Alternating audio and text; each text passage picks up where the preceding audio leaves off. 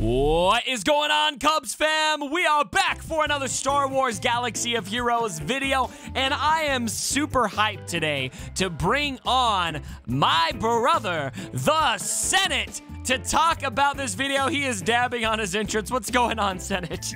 What's going on, Cubs fam? Dude, the Y'all Senate, ready for this? I am freaking ready. You have got a big upgrade in your setup. You've got a green screen. You've got a microphone.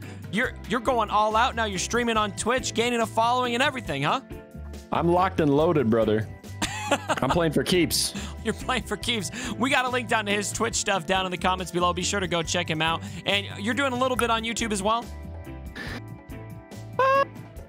We're doing Twitch for now. Okay, you're back to just doing Twitch. Okay, so go subscribe to him on Twitch and all of that good stuff. So today, fam, we are talking about our regrets in terms of character farming. There are so many characters that we have options to farm in here, and when you're on a budget or when you're not spending, there's inevitably going to be some characters that you really just wish that you had focused on when you had the chance. Am I right, Senate? There's always those units that just get slipped through the cracks, and you just look at them for months on end wishing that you had them usable, and you just don't. Yeah, absolutely. So I've got 5. Senate has got 5. I'm going to share with you my first one, and I'm just going to get this one out of the way, fam. I got to get it out of the way because I know you guys are going to give me grief if we don't talk about it, all right? It's ARC Trooper, all right? I wish I had him up there. Right now, I just don't have time to take him from Gear 12 to Gear 13 because I got to get my SOKR farm done. I'm finishing off my Jedi Luke farm, but after that, I'll consider it. But I wish I had him. I wish I had him. It's a shame because he's the tune though. You really should have had him already, and there's a point where you just can't go back and get him. So he's gonna kind of be there for you. That's how a lot of these characters are. It's like if you didn't farm them when you were supposed to, you might never find a chance to do it again. All right, Senate, what's your first one? My first one is actually going to be a combo deal between 2 because I feel like they kind of are linked. Okay. Which is going to be the Hyena Bomber and the Vulture Droid. Oh, you're going ships. So okay. I'm going ships. Wow. The audacity of this man. It's a trap. I recently got in contact with my Fleet Shard on stream, actually, inadvertently. It was a fun time. Cool. And it turns out that using the Malevolence against the Negotiator is a lot easier. Like you can just hit auto, apparently. On offense. But on offense, yeah. But only if you have the Hyena Bomber and the Vulture Droid. And mine are sitting at 4 and 5 stars. Yeah. Which means that I can't really use them. So, I mean, I need to farm them to 7 stars, but it's the same thing. Just when am I going to be able to do that? Yeah. Yep, there's so many other priorities. All right, I'll share my next one. I can't believe that you did ships, man, but listen, I respect it. I respect it. Ships it's one of those things, man. It's like a pain in your side, but there's so many benefits to focusing them down. Geonosian Spy. He's only at Gear 11, man. And how much does a high relic spy just shred if you've got him farmed? A lot. I mean, it's like one of the most enjoyable things in the game. You know, like annihilating, Rexalating, Geo Spy smacking. Like they're just it's up there for one of the most entertaining big hits in the game. Smacking. Saber throwing with Vader. Smacking. Spy smacking. Smacking. Okay, I'm gonna stop while I'm ahead. What's your next one? My next one is another ship. Get ready for another ship, Cubs fam. It is gonna be the Y-Wing. The BTL. BLT Y-Wing. Okay. Yeah, the BTL. Because that is good, man. It just makes the Negotiator fleet so much more annoying to deal with. Yeah. Especially when he comes in as a reinforcement. He's throwing around Retribution or whatever the hell he does. Yep. He's very tanky, adds another taunt. Also, he's Galactic Republic, so he makes it a little easier to get to the ultimate for the bombing run. So he's very, very valuable ship to have, and I wish I had him, and same thing, never gonna have him. It is very, very tide turning when the Y-Wing comes in as a reinforcement. You can be on top of a Negotiator mirror match, and then if a 7-star Y-Wing pops out, that whole battle could shift around and you could lose as a direct result of that. So I think that's a really good choice. I'd say that's probably a regret of mine. I didn't personally include ships on this because I hate ships, but I could probably say the same thing about the Y-Wing. All right, Count Dooku is my next one. This guy's sitting at only gear 11. Now, I do have him at 7 stars. A lot of these characters I have at 7 stars. I guess we're talking more about characters that we wish we had farmed to a more usable place than we have them at currently. But Dooku, when you get him into the relics, especially, Senate, and you're able to put him on defense with a Newt team, the amount that, you know, obviously he's got that Makashi that's great. He can stealth everyone. He can counter underneath protection and stun. There's just so many annoying components of his kit that make defense very problematic. I can't tell you how. I would say probably one of the more common teams that I find a way to lose to in Grand Arena is solid Dooku's. If I'm going to drop a battle, I've dropped a lot of battles against solid Dooku's. Dooku does a ton of damage when he's relicked. And his kit is very versatile. He's got self-regen protection. He's dishing out tons of debuffs. He's stealthing the team. He's like a support attacker with also some healing, like tank-like qualities. He's hard to get to because he's always stealthed himself.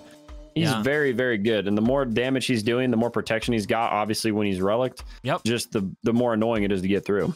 Yeah, and you kind of get used to with Dooku when you got like a gear 12 Dooku or a gear 11 Dooku. He goes down pretty quick. Not a big problem. You get him up into the relics, and that becomes a little tougher to get through him. He's still, you know, for Gear 13 character standards, he's still relatively squishy, but, you know, it's a lot different at Gear 13. So, all right, what's your next one? My next character is going to be an actual character. Done with ships, people. Okay, done thank the Lord. Those are the only ships worth having, actually, that I don't, so we'll just leave it at that. But my first tune, top 5, is going to be Shaak Ti. Shaak Ti. Okay. My Shaak Ti is gear 12 with 1 piece.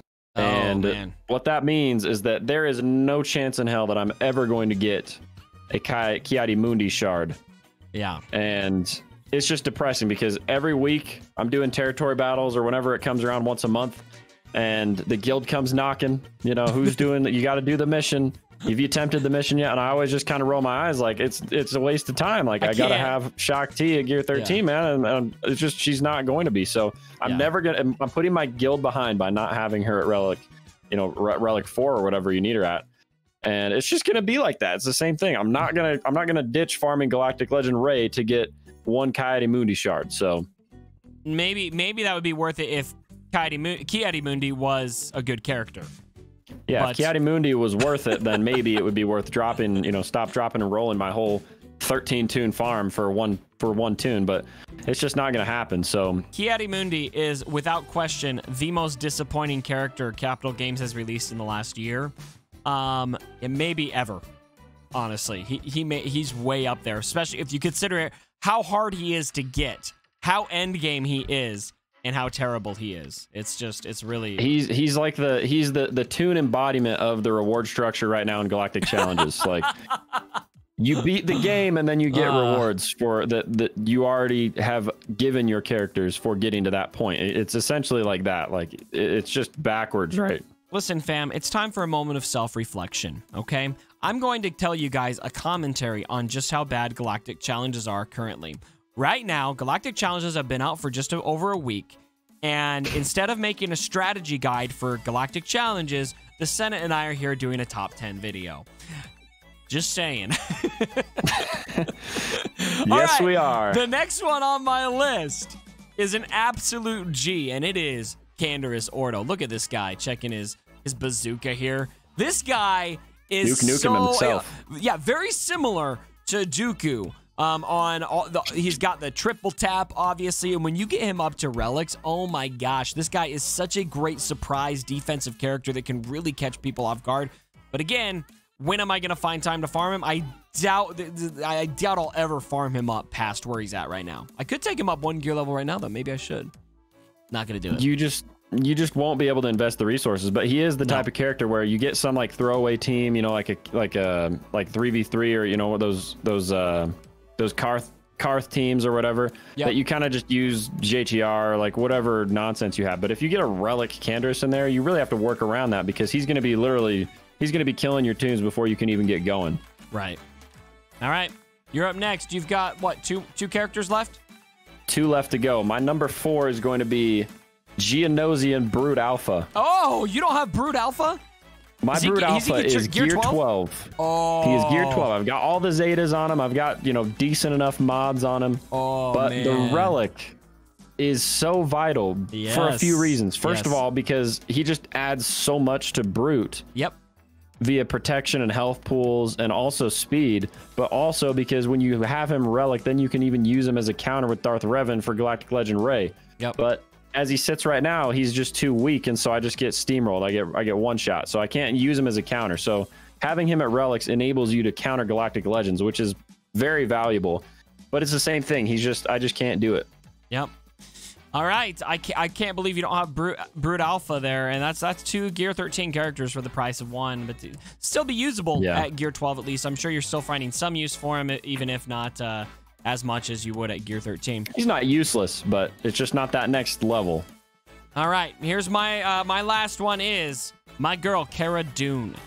Now Cara Dune, I probably wouldn't regret this if I didn't have a 7-star Mon Mothma. But because I've got 7-star Mon, I just really wish that Cara Dune was a character I had at Relics, because Cara Dune really elevates those Rebel fighters and takes them to a pretty impressive level. There are teams, don't get me wrong, there are teams that will work with Mon Mothma that are great, and I still have hope that somebody else is going to come. But Cara Dune in there definitely seems to be a common variable in all of the most impressive Mon Mothma teams I've seen. She is a big time damage dealer. Yep. And she's a very good support character. She's going to taunt, and she's got revives built into her own kit, so you don't even have to worry about the whole Mon Mothma business. And I actually I almost got cheesed by a low level one in Grand Arena. I remember that. Yes. Yeah, she just kept reviving. I respect Cara Dune. Lower high levels, she is no joke. Throw the Zeta on her. Comment below if you were at the Senate stream when he almost lost to, what was it, a Gear 8 Cara Dune? It was a Gear 8 3-star Cara Dune with a 3-star Mandalorian 3-star what's his name, Greef Karga. It was the type of battle where you look at it and you're like, whatever, I'll take in my Relic tunes I've got left over. It's a trap. But she had so many revives, you had to work around it. Her kit is very unique. It's not quite as complicated as maybe like Nest or something. Yeah. Where you have to have like a specific kind of strategy. Right. But it was very, very much so caught me off guard. Interesting. All right. Who's your last character? My last character is going to be the Wampster himself. Wampa. My Wampa Smash is Gear 12, and he's been Gear 12 ever since I unlocked him. Got him 7 stars. And it's going to change eventually, because I'm going to gear him up for for Jedi Luke. But not yet. Until then, he's let me down sometimes in Grand Arena. I take him in with Bastila, the legendary Bastila Wampa Hoda lineup, or Ezra, or whoever else you're taking in there. Wat Tambor even. Yep. But he just doesn't have the DPS at Gear 12 to really put out the damage that he needs to do. Yep.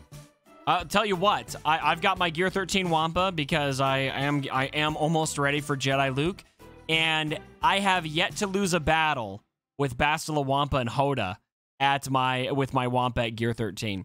And pretty much every single battle that I've done has been not just like, I won, but like very, very, very, very convincing wins every time. Comfortable, yeah. He's it's taken my Wampa 5 or 6 turns to get going. Yours is already full cooking at like 1 or 2 turns. Oh yeah, he's basicing for 70, 80, 90,000 very, very quick. So, all right, everyone, we want to hear from you guys down in the comments below. Which characters are your regrets that you wish that you had farmed? Be sure to tell us, and on your way out, like the video, subscribe if you haven't already, and click on the link in the description to go check out the Senate on Twitch. When are you streaming, Senate? I just moved my schedule back with this very sad departure of Urzatron from the holotables. Yeah. I am now streaming typically weeknights at 7 p.m. Mountain Time. Okay. Weeknights. And occasionally on the weekend. Join my Discord as well. There's a link to my Discord in my Twitch channel. Okay. No need to plug it extra here. We've got it on Twitch. Just hop over to Twitch, throw a follow, hop onto the Discord. You'll be in the loop. Love it.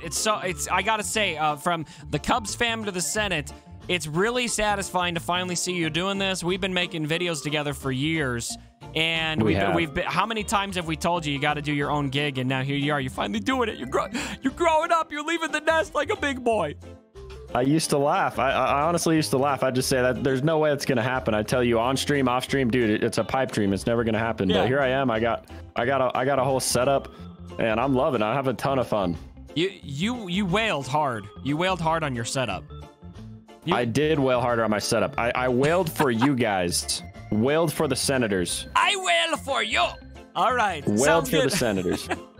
Well, thanks for joining me, Senate. Everyone, again, check out his content. And as always, my brothers, don't forget.